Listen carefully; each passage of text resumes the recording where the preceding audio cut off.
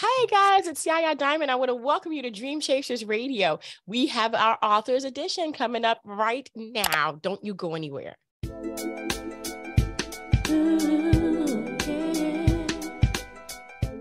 Welcome back to the show. So today we have a gentleman that works on Aristotle, and I mean, he's a classic. I mean, he can probably be better than I can. And I want to welcome. You know what? I'm probably going to torture his last name, so I'm just going to say William. Welcome to the show.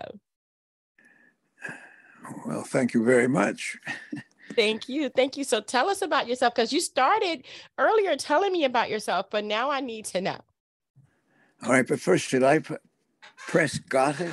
Or should you what? I have a big white box in front of your face. Yeah, go ahead and press yes. Get it? Got it?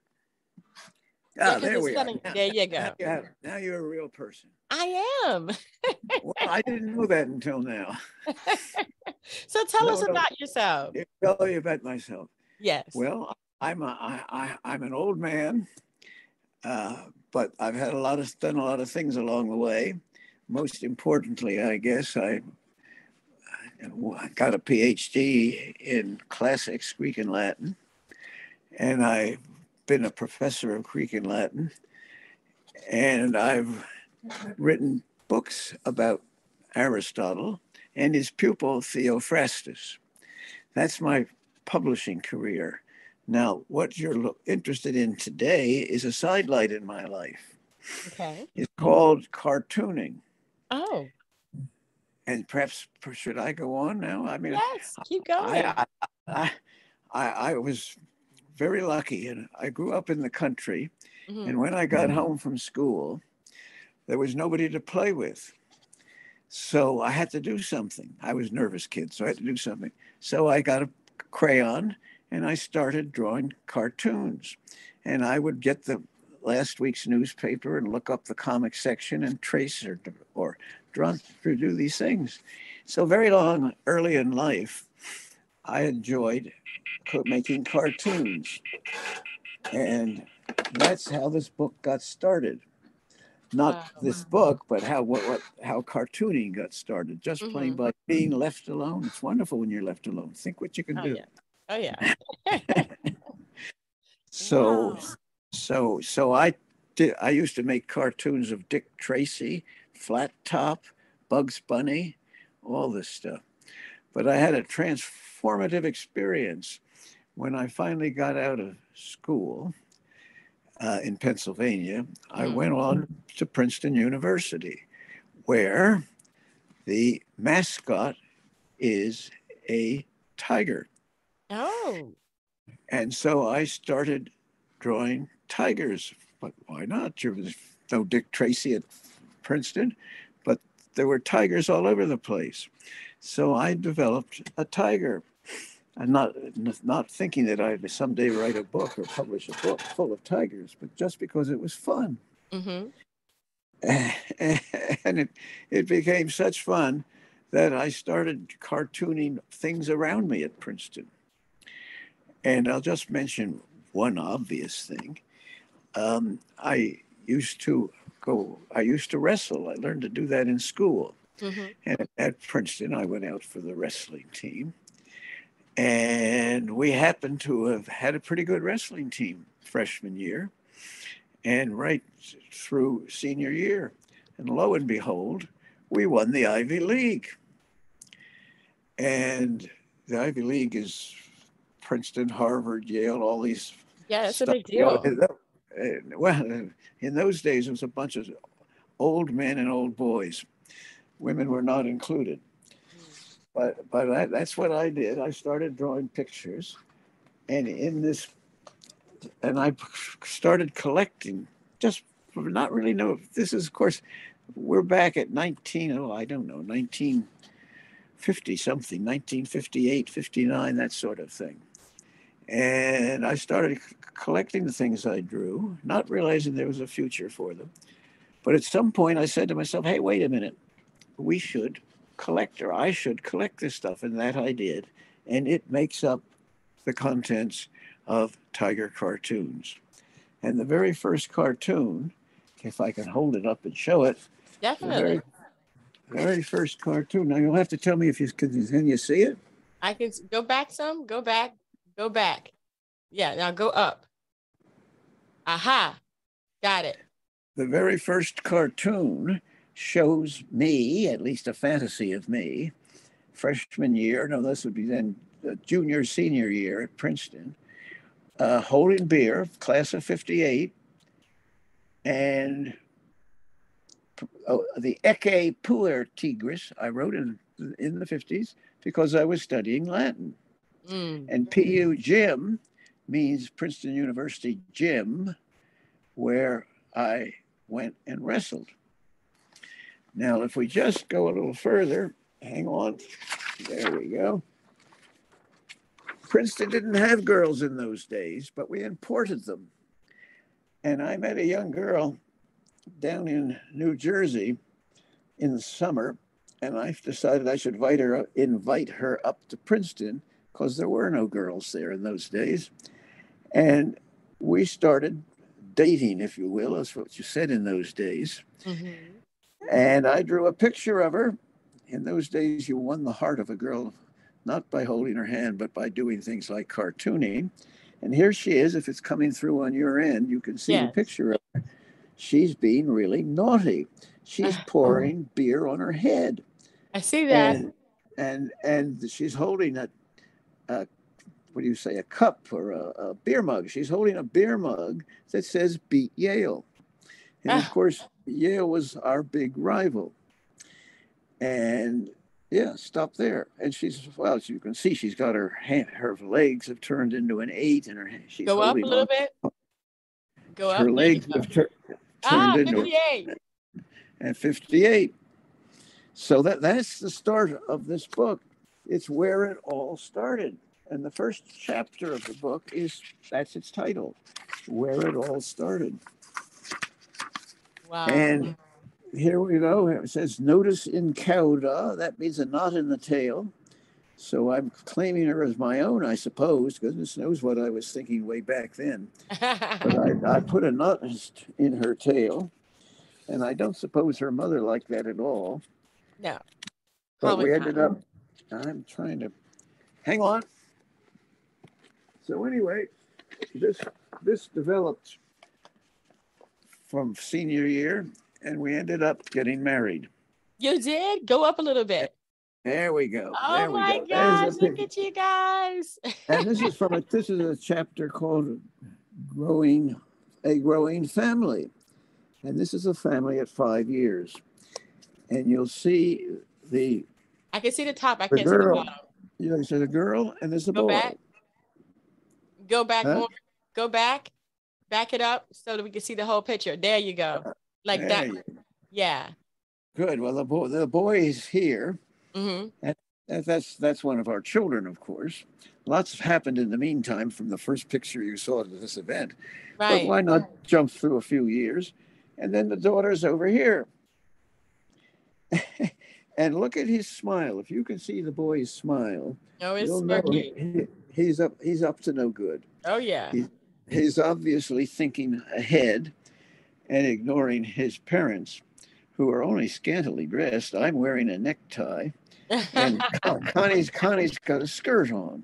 Yeah. But that's sort of an artist's license, so that we didn't go around looking like that all the time. So we had a lot of fun. And then 10 years go by, and we have an additional child. Oh, my goodness. Go up a little bit. He's sitting there with helicopter propellers on his head. I see that. Yeah. Nifty kid. He was really good. He still is a nifty kid. So that's how it all got started. And that's the first chapter of the book, how it all got started. It had to go. We went to Princeton, whose mascot is a tiger. Yeah. And a tiger is a very ferocious animal whom you must respect. Nothing like the Yale bulldog, who's fat, squat, but sits on the ground. And nothing like Harvard. The Harvard are to the crimson rose true. Now, crimson roses and the mascot or anything you get, they just tear them apart. But a tiger, that's worth drawing. And I've spent many, many years drawing tigers just for the fun of it. I had no idea I was going to publish a book. Christmas card from time to time. Yeah. So I'm going to jump ahead 40 years. Oh my gosh. This is 40 years, so it'd be 35 years. But at 45 years, I record a blip in our happiness. We had gone off. I'm going to start over again, Billy. I had gotten a fellowship to do classics, Aristotelian studies in Europe. But that meant I was going to be in Europe for a whole year, which I didn't want to be, and I would miss Princeton reunions, something that all Princetonians should attend. And may I just add that I am organizing the 65th reunion, which is only a few weeks away. Oh, wow. But any event, I say here, I feel like a fish out of water because I'm in Europe when I want to be in America. Yeah. And so I'm just going to stop after this. And I had a recovery. I didn't stay always miserable. Rather, my good wife, Connie, got out my reunion jacket, which is now on the tiger you can see here. That's a reunion jacket. And we planned to get home back to America in time for Princeton reunions, and it made me very, very, very happy. Foolishness, yes, of course, but some of us enjoy being just a little foolish.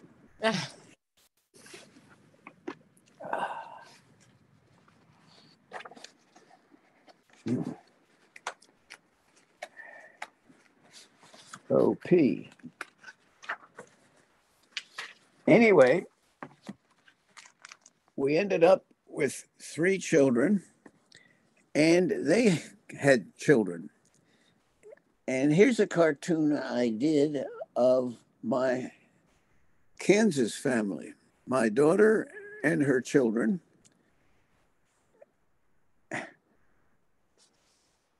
Yeah, that's my granddaughter. That's my granddaughter, who is an artist. That's my wife. And there's a grandson. And these just are all fun things. But I've put them all together. And some of them, of course, are quite important.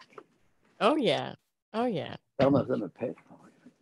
Now, I want to just say something about Princeton reunions.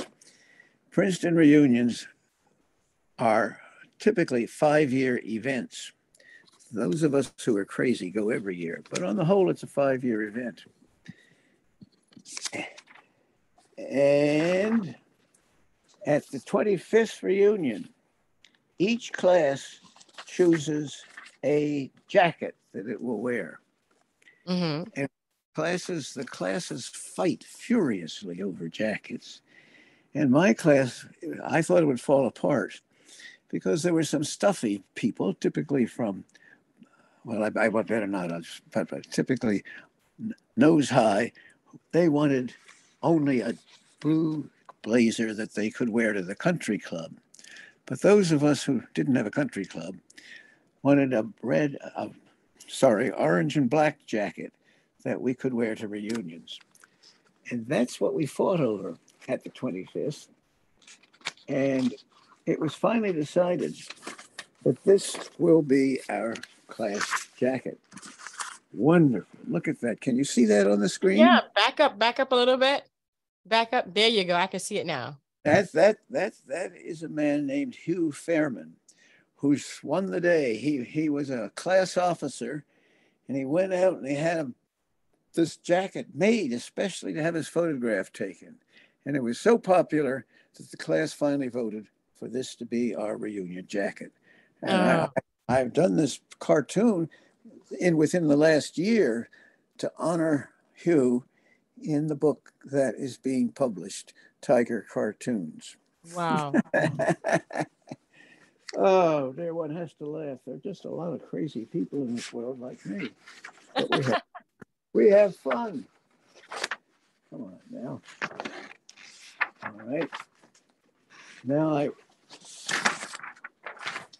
time moves on, and here's a picture of us at our 60th reunion, sitting there in the class jacket and having a big banner behind us. 60th reunion. Yeah. Wow, this is amazing. And I want to show you. So different.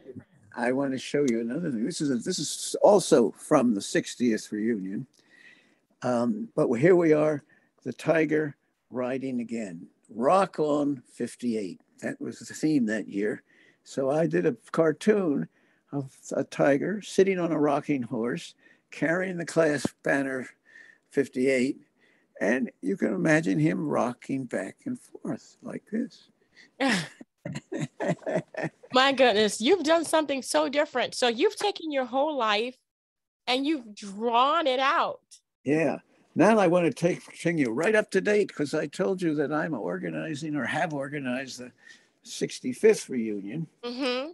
And here I am in the class cartoon that I did. Two guys in jackets. The guy in the middle has lost his jacket, and he's hoping somebody's going to find one and return it so he can go to reunions properly dressed. And we have here a little cheer.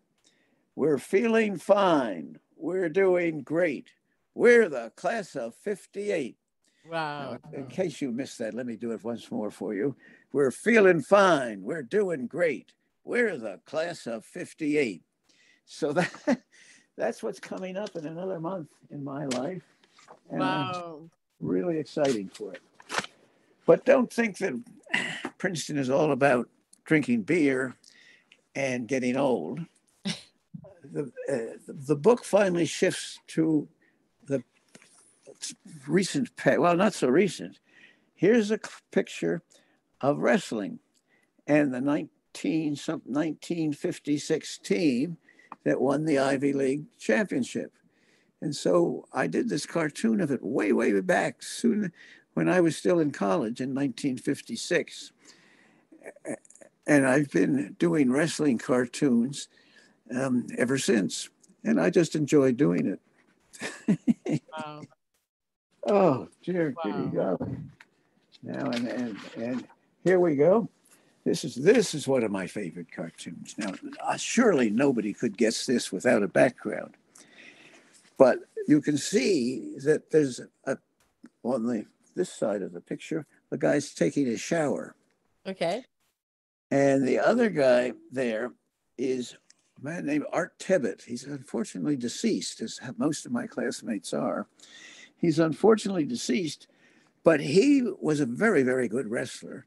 And he couldn't hang on to this guy that's in the shower because he had oiled himself.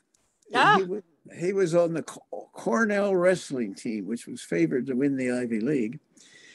And we beat him, but we beat him because Art walked off the mat, got to the referee and said, I can't hold on to this person, but I'm very good on top. He must be oiled. And the referee went to the boy from Cornell, stroked him up and down, smelled his fingers, and he said, you're right. He's been oiled. Mm. And so he sent the Cornell team down to the showers to clean themselves off. You can see this guy's in a shower now. That's water coming down. And there he is. There's his butt. He's in the shower. He's in the shower. There he is. But the Cornell, the referee, had to send them back for a second shower. They were so determined to be slippery. So this outrageous act by the Cornell wrestling team is now going to be published and hopefully immortalized forever. Wow. Oh my gosh. That is absolutely crazy. All right. Now, there are other things in this book that are worth paying attention to. One is sailing. This is how we got various women from my family in.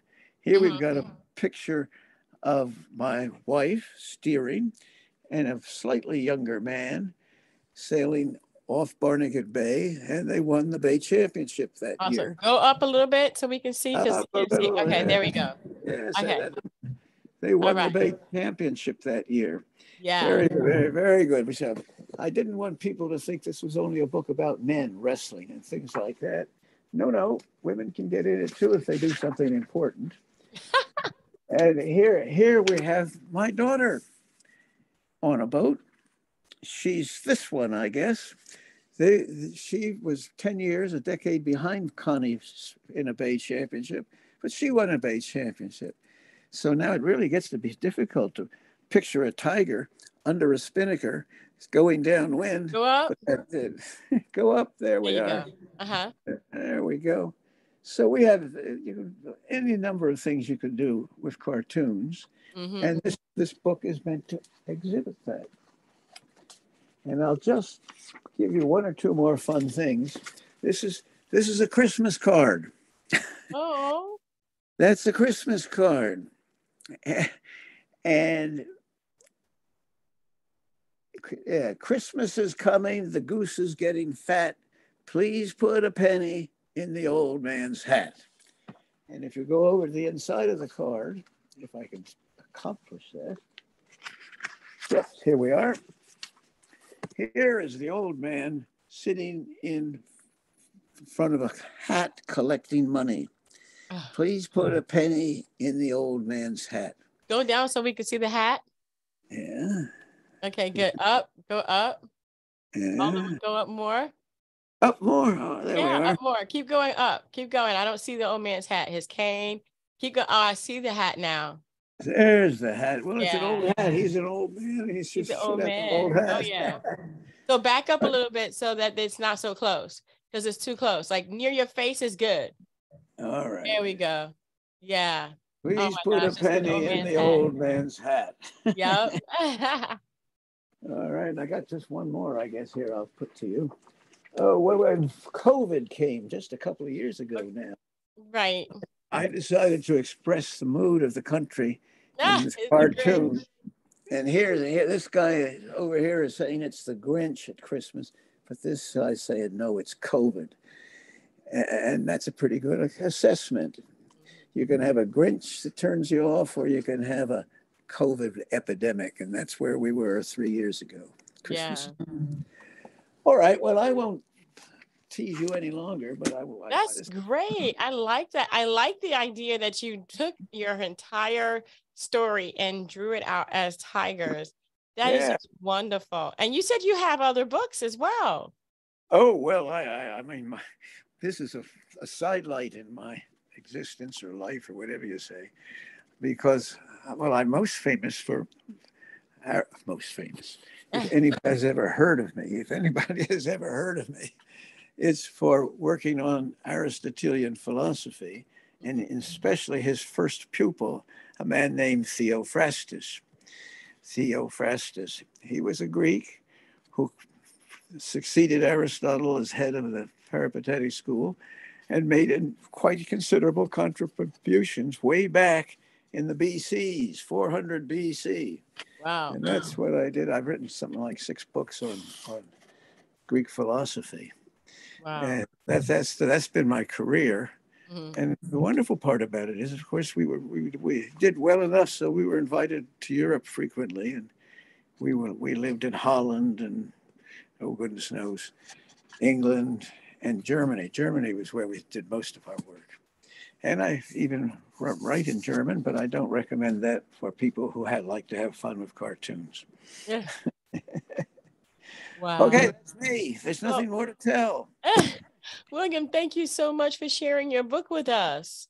Well, you're very nice to let me. So it's coming out soon. When is it coming out? The book should be out within a month. Mm-hmm. Because I want to take it to Princeton reunions, the 65th reunion, which I'm running. And I want to take it and give copies to some of my close friends and tease others by sort of saying, don't you want to order a copy? And it will be out, I say, within a month. That's wonderful. That's wonderful. Yeah, we're going to have the link in the description box so people can actually go ahead and grab it when it's ready. Yeah. Yeah. Okay. I can't see my box at this moment, but it's going to be easy enough to get. You can always go to Amazon. Amazon Yeah. That's what sells. we're going to do. We're going to go ahead and put that link in the description box so it'll be easy for you guys to go ahead and grab that when it comes available. Right now, it says unavailable, out of stock. It's because it's not on the shelves yet. So just keep your eye out because it should be out within the month. I want to thank you so much, William, for being on the show. Thank you so much. Well, thank you for having me. It's very rare anybody invites me at this age. Oh, well, you know what? You have a lot to give and we want to learn. I am having fun. I'm having fun. I've never stopped giggling. Oh, that is wonderful. That is a great advice right there. Never stop giggling. But thank you so much. And thank you guys so much for tuning in. Don't forget to dare to be different. And until next time, guys, bye. Thank you so much for stopping by. Don't forget to like, comment, and subscribe to this channel. Hit that notification bell so you'll be notified the next time that I upload. And don't forget to dare to be different. Until next time, guys. I dare to be different.